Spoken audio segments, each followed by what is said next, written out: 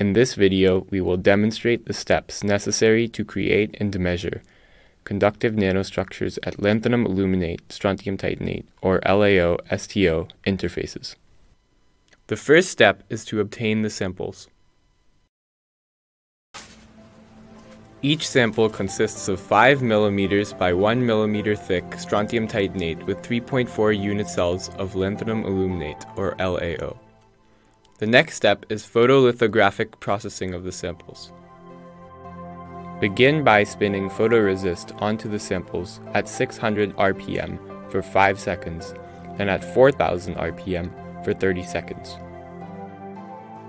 Apply the mask to expose the desired areas of the photoresist.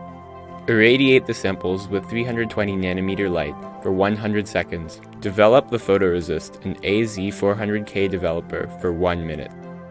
Ion mill the sample with an argon ion mill at 500 volts 10 milliamps for 25 minutes to produce a milling depth of 15 nanometers.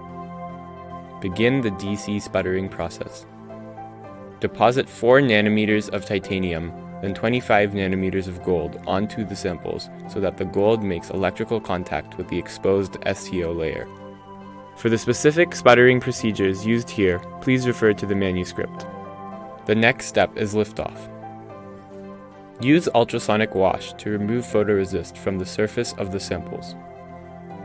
The first layer is now complete. After processing, the sample should ideally look like this.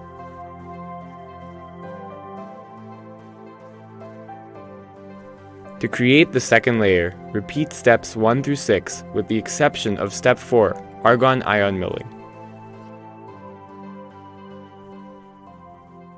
Finish processing.